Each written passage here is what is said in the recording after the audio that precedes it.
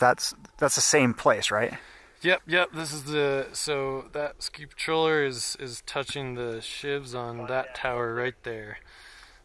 So he's clear 30-35 feet above the deck there. And a lot of that's some wind transportation coming over the ridge.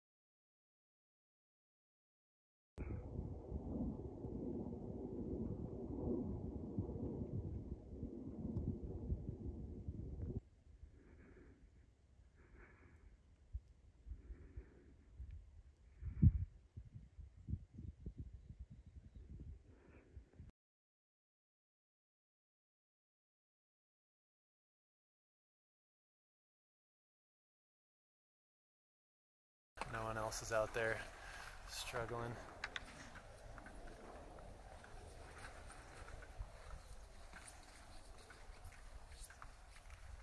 Say and spell your name for me. My name's Eric Wilcox, and I'm a ski patrol here at Bear Valley, and we've had a heck of a season. I can tell. Do you know how many inches you've had so far? We're over 620 inches so far for the season. On average, what do you guys do? On average, we're about 300.